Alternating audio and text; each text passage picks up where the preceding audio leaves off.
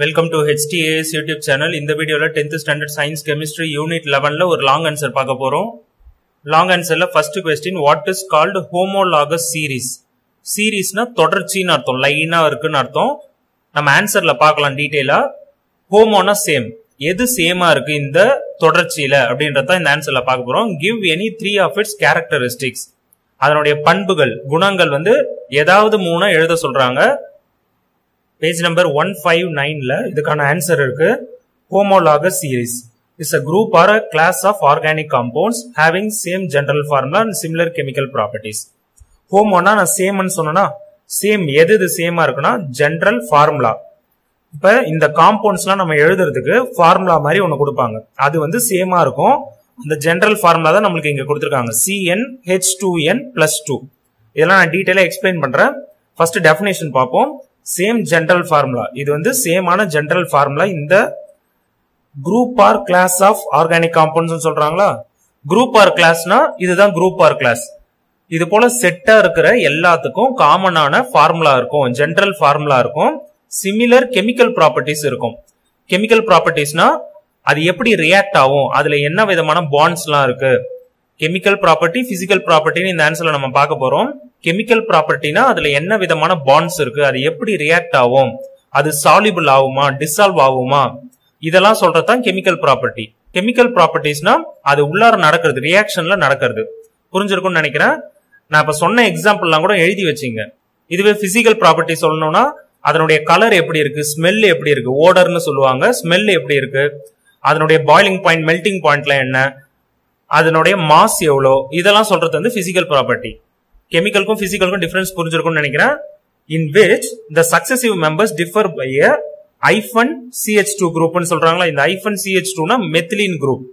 இந்த மெத்திலீன் குரூப்போடைய, அதாவது இந்த ஃபார்முலா தான் அதுக்கு டிஃபரன்ஸா இருக்கும். இப்போ இங்க இந்த எக்ஸாம்பிள் எல்லாம் கொடுத்திருக்காங்க. இதை இந்த ஆன்சருக்கு எழுதணும்னு அவசியம் இல்லை, ஆனா இதை புரிஞ்சுக்கிறதுக்கு ரொம்ப ரொம்ப அவசியம்.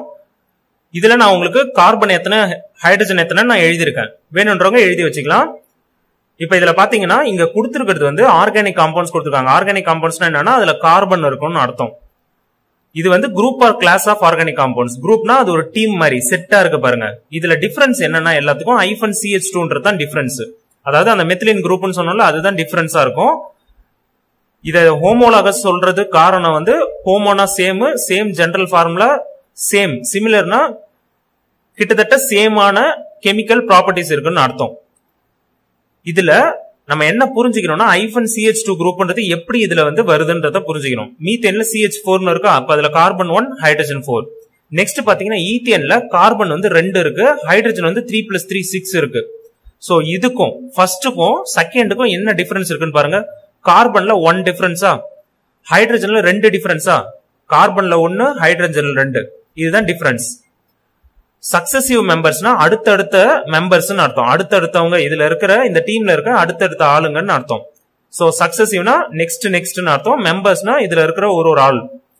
டிஃபர்னா என்ன வித்தியாசம் அவங்களுக்குன்னா CH2 குரூப் தான் வித்தியாசம். C1 வித்தியாசம் இருக்கும், H 2 வித்தியாசம் இருக்கும். இப்ப நெக்ஸ்ட் பாருங்களா, 2க்கும் 3க்கும் பாருங்க. சக்சசிவ்னா இப்ப செகண்ட் தேர்ட் கூட தான் பார்க்கணும், செகண்ட் ஃபோர்த் கூட பார்க்க கூடாது. செகண்ட் தேர்ட் கூட பார்க்கணும், தேர்ட் ஃபோர்த் கூட பார்க்கணும், அப்படிதான் பார்க்கணும். செகண்ட் தேர்ட் கூட பாருங்க 2, 3, அப்போ 1 தான் அதிகமா இருக்கு, 6, 8, 2 அதிகமா இருக்கு. சோ CH2 வந்துருச்சா. இது மாதிரி நீங்க செக் பண்ணி பார்க்கலாம். இது நான் கார்பன் எத்தனை, ஹைட்ரஜன் எத்தனை தான் எழுதியிருக்கேன். இப்ப நம்ம இந்த பாயிண்ட் எல்லாம் படிக்கும்போது நம்மளுக்கு ஈஸியா இருக்கும் பாருங்க. கேரக்டரிஸ்டிக்ஸ், அதனுடைய பண்புகள் என்ன. Each member of the series differs from the preceding R succeeding member. ப்ரிசீடிங்னா இதுல நம்ம சக்சசிவ்ன்றத பார்த்தோமா, செகண்ட்னா தேர்ட பார்க்கணும்னு சொன்னோமா. ப்ரிசீடிங்னா என்னன்னா தேர்டுனா செகண்ட பார்க்கணும். அதாவது மேல இருக்கிறவங்களை பார்க்கணும்னா ப்ரிசீடிங், சக்சீடிங்னா நெக்ஸ்ட் இருக்கிறவங்களை பார்க்கறதுன்னு அர்த்தம்.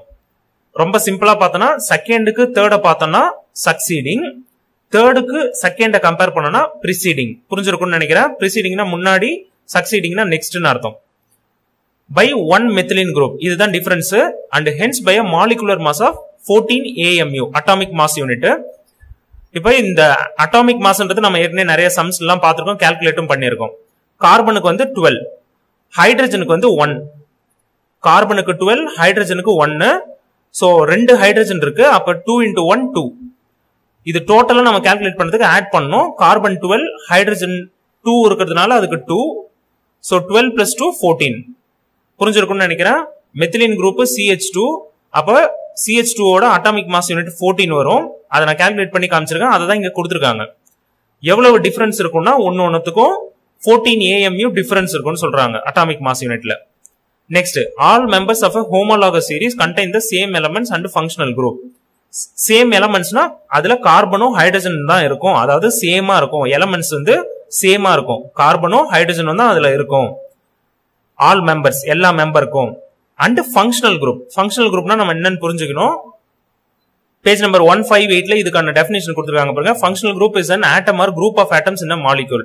ஒரு மாலிக்யூல் இருக்குனா அதுல உள்ள atoms or group of atoms அது which gives its characteristic chemical properties.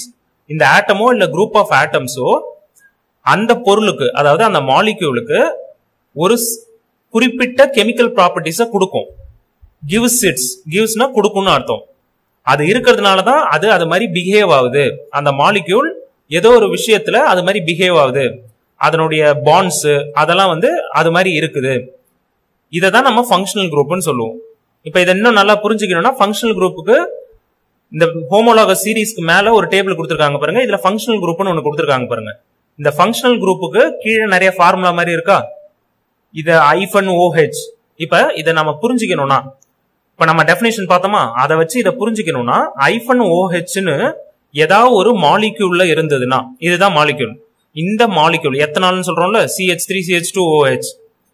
இந்த மாலிக்யூல்ல இந்த OH என்ற ஃபங்க்ஷனல் குரூப் இருந்ததுன்னா அது ஆல்கஹாலா பிஹேவ் ஆகும். இப்ப புரிஞ்சிருக்கும்னு நினைக்கிறேன். ஃபங்க்ஷனல் குரூப்ல atoms or group of atoms அதாவது இந்த OH தான் குறிக்கிறாங்க. அதனால அந்த மாலிக்யூல் ஆல்கஹாலா பிஹேவ் பண்ணும். அதனுடைய கெமிக்கல் ப்ராப்பர்ட்டி வந்து ஆல்கஹாலா இருக்கும். இதுதான் அந்த ஃபங்க்ஷனல் குரூப்புக்கான டெஃபினிஷன். அதை நம்ம எக்ஸாம்பிள் வச்சு புரிஞ்சுக்கிட்டோம்.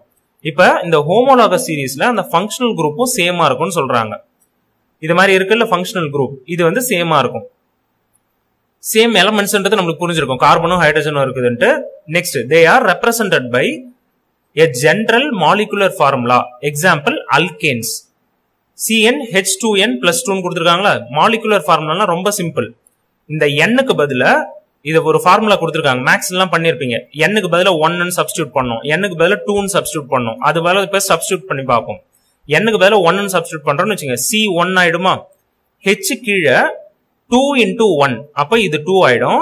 +2 அப்ப 2 + 2 4 ஆயிடும். அப்ப CH4 அதுதான் இங்க கொடுத்திருக்காங்க பாருங்க. CH4 நம்ம எண்ணுக்கு 1ன்ற வேல்யூ போட்டோம்னா இந்த ஃபார்முலால நமக்கு CH4 கிடைச்சிச்சு பாருங்க. அதுதான் நான் இங்கே எழுதியிருக்கேன் C1H4. இதுவே எண்ணுக்கு 2 வேல்யூ சப்ஸ்டியூட் பண்ணா C2. இந்த இடத்துல 2 into 2 எழுதணுமா. 2 into 2 4 plus 2 4 plus 2 6 அப்ப C2H6. அதான் நான் இங்கே எழுதியிருக்கேன். சோ ஜெனரல் மாலிகுலர் ஃபார்முலா இருக்கும். அதுல நம்ம எண்ணுக்கு பதிலா 1 2 சப்ஸ்டியூட் பண்ணா இந்த எல்லா குரூப்ல இருக்க எல்லா மெம்பர்ஸும் நம்மளுக்கு கிடைச்சிருவாங்கன்னு அர்த்தம். இத வந்து அல்கேன்னு சொல்றாங்க. இந்த formula உடையத example alkane. The members in each homologous series show a regular gradation. Regular gradation na gradual change ஆகுதுன்னு அர்த்தம். Gradualனா ஒன்னுத்துக்கும் இன்னொன்னுத்துக்கும் லைட்டா வேரியேஷன் இருக்கும். அதனுடைய physical ப்ராப்பர்ட்டில with respect to their increase in molecular mass. நம்ம ஏற்கனவே பார்த்தோமா molecular mass வந்து 14 AMU CH2க்கு.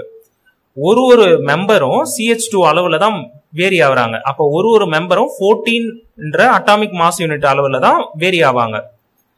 ஃபார் எக்ஸாம்பிள் ஃபர்ஸ்ட்டுக்கு 14 இருக்குன்னா செகண்டுக்கு 28 அது போலதான் வேரி ஆகும். இது போல வேரி ஆகும்போது அதனுடைய பிசிக்கல் ப்ராப்பர்ட்டி இப்ப ஃபார் எக்ஸாம்பிள் மாஸ்னே எடுத்துப்போமே.